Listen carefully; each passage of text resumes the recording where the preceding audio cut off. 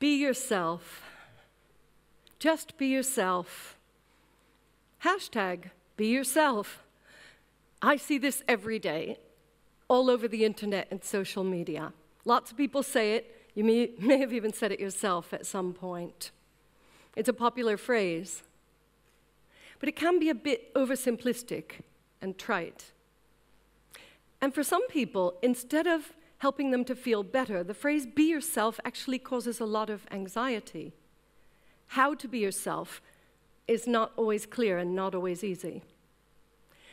And some people really don't like themselves.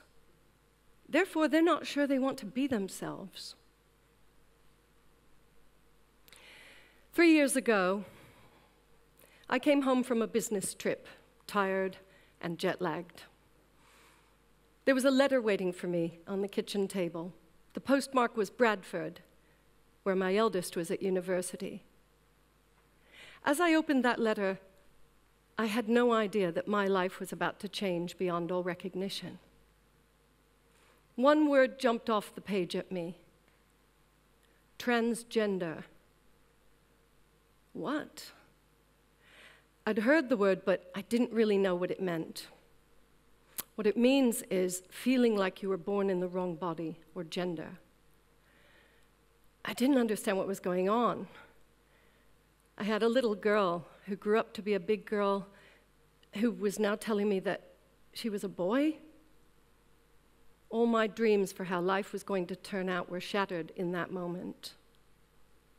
The letter went on to ask us to refer to him by his new name and gender. I didn't want to know about this. I couldn't handle a big disruptive change in my life. All I knew is my kid was coming home in just 4 days, and I was tired and jet-lagged from my trip. I'd deal with this later. So my son came home. We didn't talk about it on the day he came home. We didn't talk about it the next day or the following day. A week went by, then 2 weeks, then 3, a month, 2 months. For 2 full months, I resisted the reality of the situation. I didn't want to talk about it or even think about it. We cooked together, ate dinner together, washed the dishes together. We talked about all kinds of other things, but never that subject. For 2 full months, we all tiptoed around a pretty big elephant in the room. Now, I knew exactly what I was doing. I was hoping it would all blow over and go away. I could pretend it wasn't happening. If I thought about it, I could get myself really upset about it. Why had this happened? What had I done to create it? Had I been a bad mother? I knew I traveled a lot and worked a lot. Maybe I hadn't been there for him. We women can be really good at the guilt and blaming ourselves. I also had a grieving process to go through. When my husband and I had this news presented to us, we couldn't just instantly be fine with it. It was a big shock. It was a classic case of the 5 stages of grief, and I had been alternating between denial and anger, with a bit of depression thrown in for good measure. I had definitely lost my sparkle. Then one day, I happened to read an article about transgender issues. A strong feeling came over me, and I knew I couldn't lie to myself any longer. I hadn't been acting like the kind of person I wanted to be. I'd been acting like some horrible person, somebody I would detest if I bumped into them in the street. I call myself a thoughtful leader. I hadn't been acting thoughtfully at all, and I couldn't be that person any longer. So I went up the stairs and opened the door to his room. I stepped across all the clothes and papers on the floor. Maybe he was a boy. I sat down on the end of his bed. Wake up. "What's going on, Mom?" "I'm sorry." "What for?" "You know." He knew. He knew exactly what I was talking about, and he shook his head. "No, Mom, you don't understand. You don't realize what some of my friends have had to go through. Being kicked out of the house, disowned." And then he said something to me he must have heard me say many times before. He said, "You're only doing the best you can with the resources you have." Wow, only doing the best I can with the resources I have. I felt so free and lighthearted. I gave him a big hug and I went downstairs. I began to think about this transition, as they call it in the transgender community. I began to think about what it meant to our family. For our son, who'd been born in a body that just didn't feel right, it meant fully owning who he was all along at his core.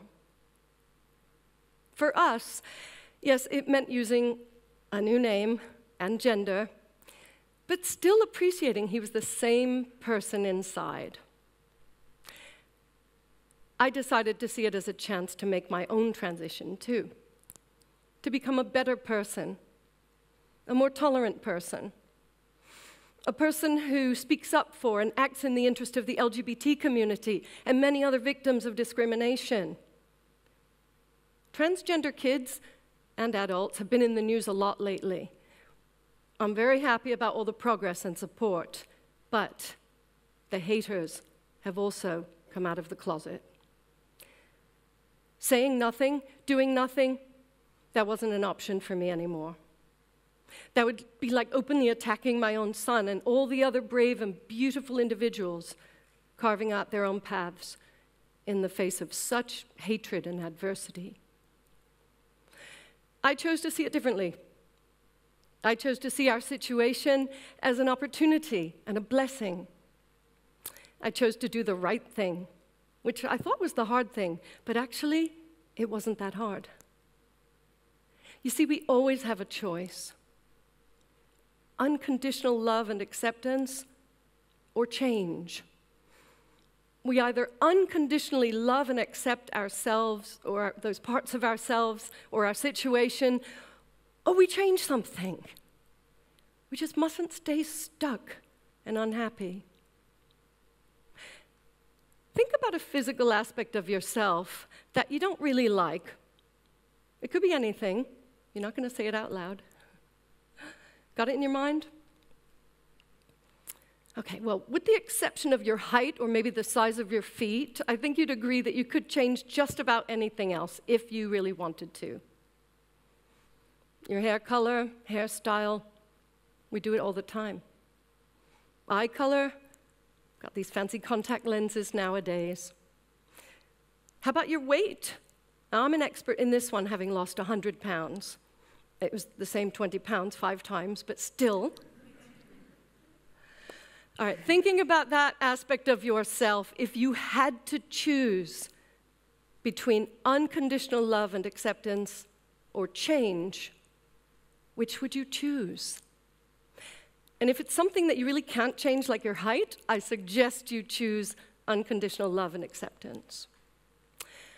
Now think about an aspect of your character or personality or a behavior of yours that you don't really like. Could you change it? Could you become more patient? Less nervous? More generous? Less angry? Again, if you had to choose between unconditional love and acceptance or change, which would you choose? Thinking about these things makes some people feel defensive or upset. Some people even make excuses for their personality defects. They say to me, "That's just the way I am. I've always been short-tempered. I've never been very organized." This is resistance, plain and simple. We know it's going to be hard or painful or scary to make a change, and we think it's easier not to change. But there may come a time when you look at yourself and say, enough. There may come a time when you can't lie to yourself and others any longer. there may come a time when it's actually easier to make the change than have things stay as they are. Now, that time might be right now, or it might be tomorrow. It might be next week. It might be when something comes along and shakes up your world like what happened to me. Or it could be every single conscious moment of every day. Becoming aware is what we call mindfulness these days.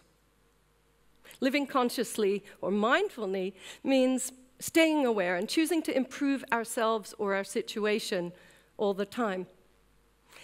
When someone close to you makes a change that affects you too, and makes you feel angry or fearful, you can use that anger or fear as a catalyst for change.